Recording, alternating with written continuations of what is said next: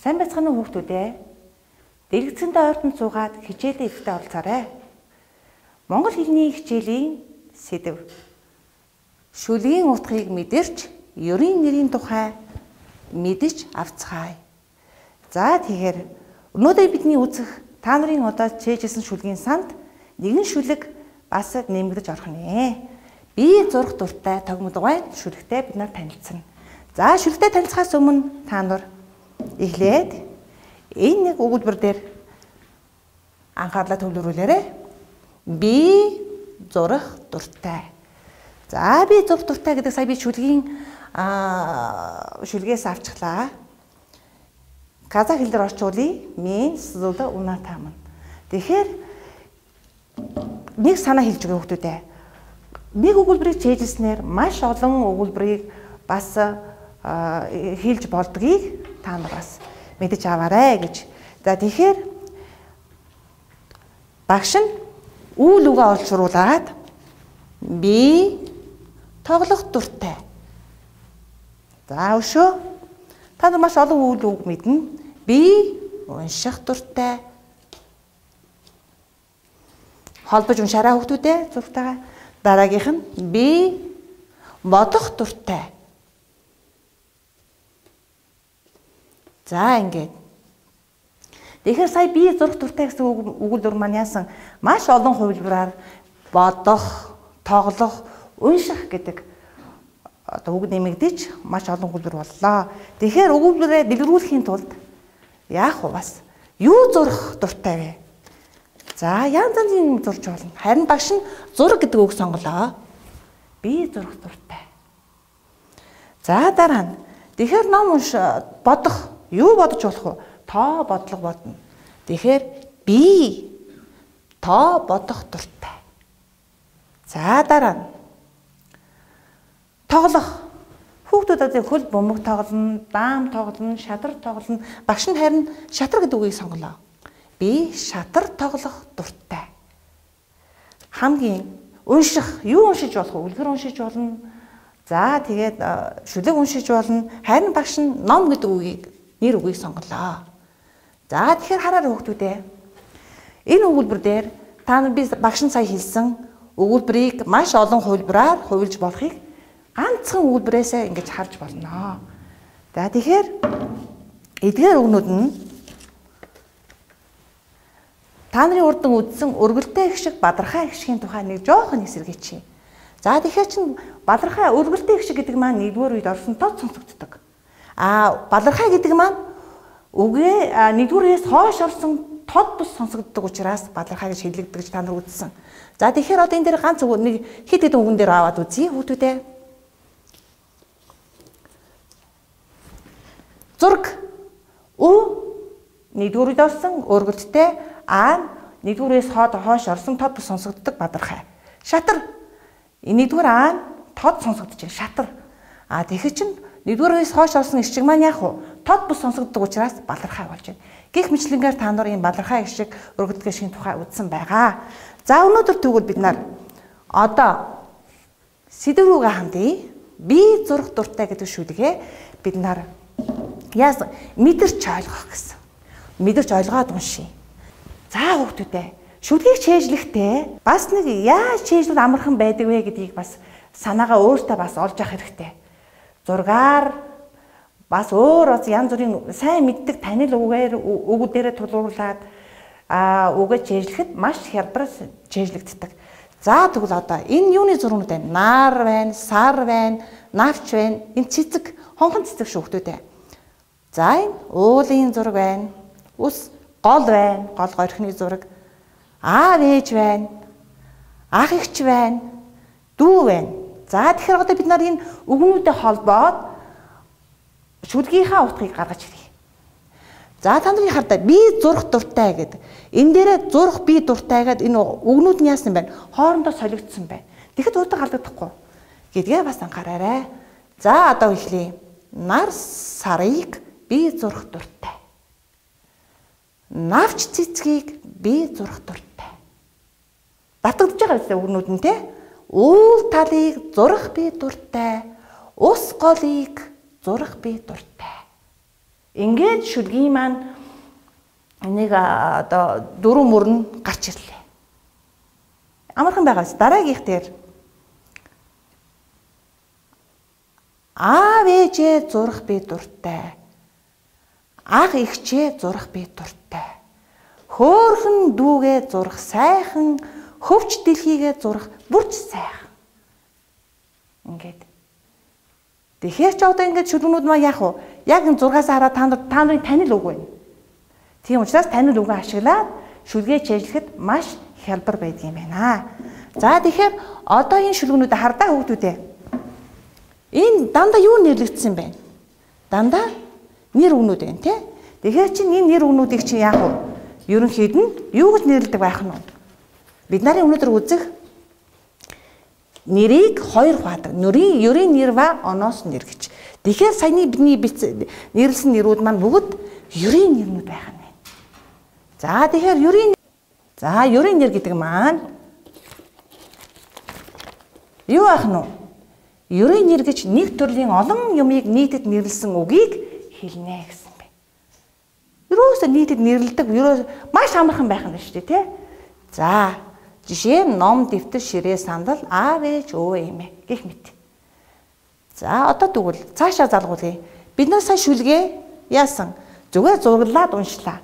Одоо шүлгээ бүхлээр нь уншиж үзье. За шүлгээ чэжлэх хамгийн хялбар аргаа сонгож байгаа шүү дээ хүүхдүүдээ.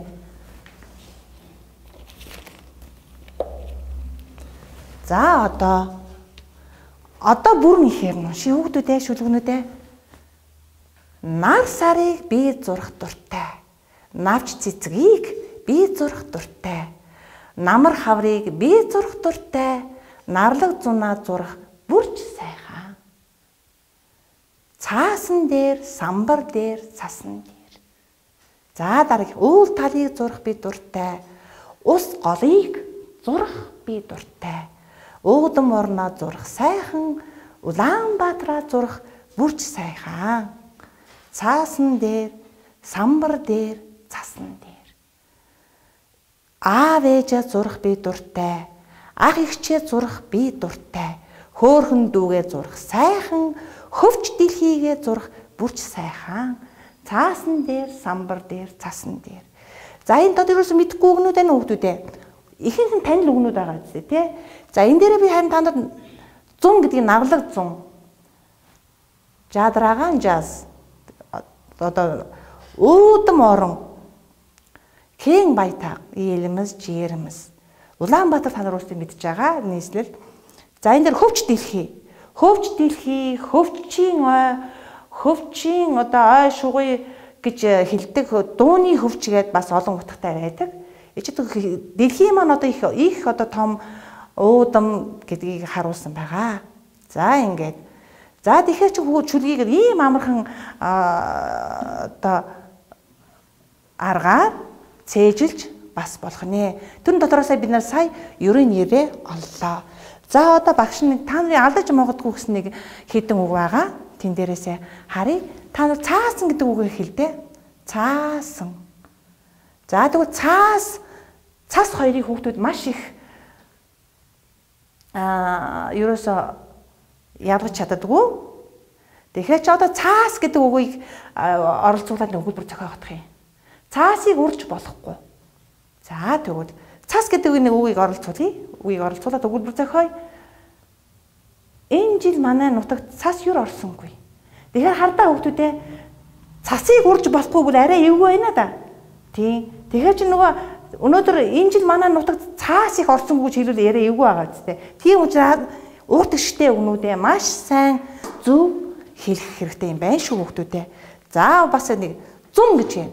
Тэгэхээр чин зуны улирал 100 гэдэг хоёр үгнүүдээ бас ялгаж сурах хэрэгтэй шүү хүүхдүүдээ. Багш нь ер нь манай хүүхдүүдэд жоохон бэрхшээлтэй юм байдаг. Зарим аваа усгнуудыг хэлэхэд их бэрхшээлтэй, төвөгшөөгөөд хэлэхгүй жоохон өөрийгөө торгоогоод байдаг. Тийм учраас тэр тал руугаа багш нь та нарыг ерөөсөө монгол хэлийг цээжлэхтэй, үгээ цээжлэхтэй юухт имиж болохгүй гэдгийг хэлэх гэсэн юм аа.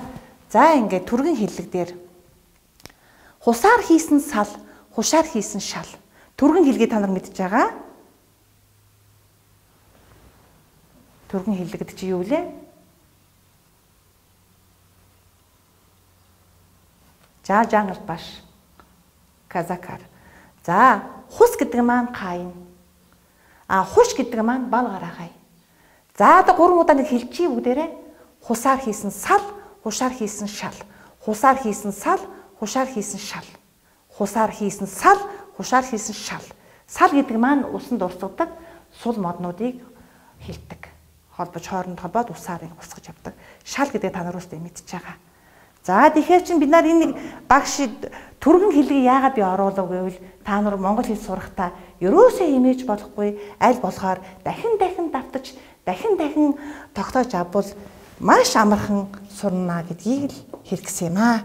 За цааш нь залгуулаад хүүхдүүдээ зарим их хүнд үгнүүд байдаг. Хүнд үг байдаг бас хэлэхэд бэрхтээ үг байдаг. За тэгвэл өнөөдөр бид иш үсэг орсон үгнүүдийг хэлж сурах нэ. За. Шүлэг, шав, шагнал, шанаг, шагай. Шаазгай, шүүр, шувуу, шугам, шуурга. Шалгах, шүүрэх, шүүх.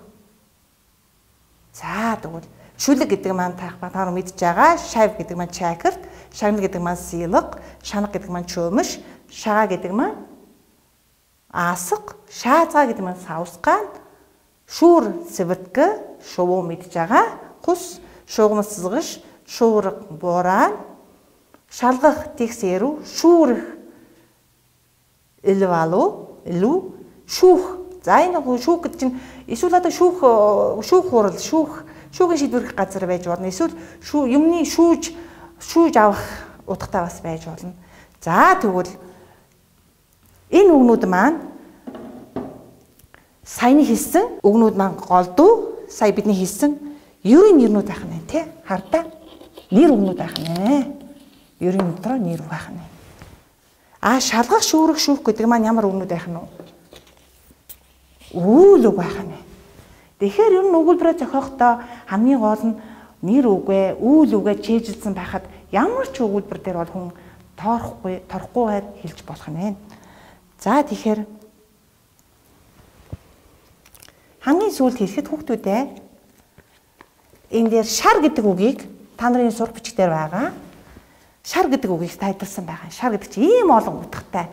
Тэгээ өгнүүдийг шийдлэхдээ бас ямар утгатай вэ гэдгийг бас ойлгож шийдлэх нь хамгийн гол чухал шүү хүүхдүүдээ. Шар өнгө, шар өхөр, шар өвчин, шар дуугарах, шар хөддөх. Уурлаа шар хөдлөх гэж хэлдэг. За шар гэдэг хүүхдүүд сайн мэдж байгаа. Цайны шар гэж хэлдэг юм байна. Тэгээд хүүхдүүд шар үлээх. Шинэ жилийн баяраар хүүхдүүд янз бүрийн баяр наадмаар шар үлээж тоглодог. За ийм бас тэгэхээр үгнүүдийн утгыг нь сайн ойлгоод авбал тэгээд тол бичих дээрээ сайн хүнд үгнүүдээ сайн тэмдэглээд тол бичгээсээ хараад үг өгүүлбэрийг сайн чийжилж чадвал монгол хэлийг сурахад маш амархан байдаг юм байна.